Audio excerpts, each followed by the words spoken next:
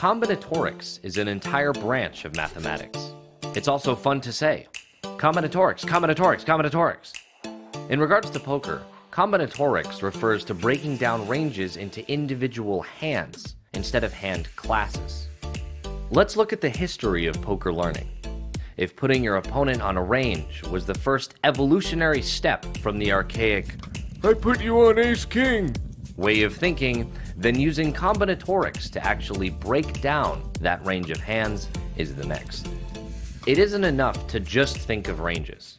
We have to understand the frequency of each hand within that range. Combinatorics may seem more difficult than it really is. It can sound like complicated math to figure out on the fly, but those rumors are untrue. Much like learning the odds for a flush draw on the flop, combinatorics will soon be instinct. Let's start simple. How many different ways are there to have 6-7 suited? If you said 4, congratulations! How many different ways are there to have pocket queens? Use your fingers if you have to. There are 6 possible combinations of any given pocket pair. What about ace-king or any non-pair holding? In total, there are 16 possible combinations, 4 suited and an additional 12 offsuit combos. That's the base knowledge needed for pre-flop combinatorics. 6 combos of each pair and 16 combos of each non-pair hand. With this foundation, we can count the number of hole card combinations on every street. Consider holding pocket aces and facing a pot-sized bet on a board of 9-8 to 3-3. If your range is a flopped set or Jack-10, do we call or fold?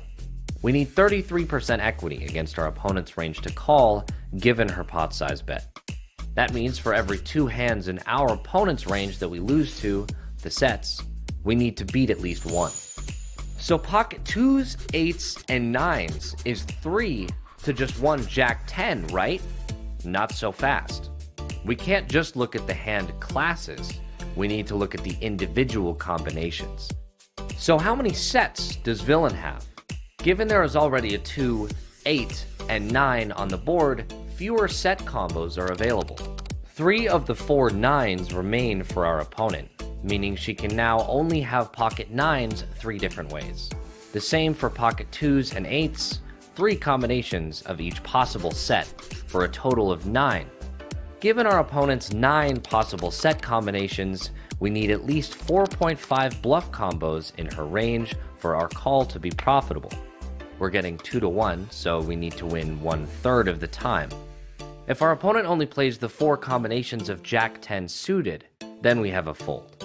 But if our opponent plays all Jack-10 combos, then we have an easy call against her 16 bluffs.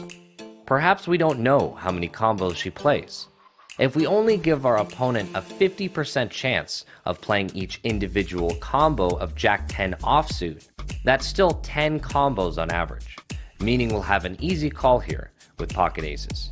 Combinatorics is rooted in knowing the quantity of a preflop holding, applying those combinations to your opponent's range all the way from preflop to the river. This gives us the clearest vision of what hands are more likely than others.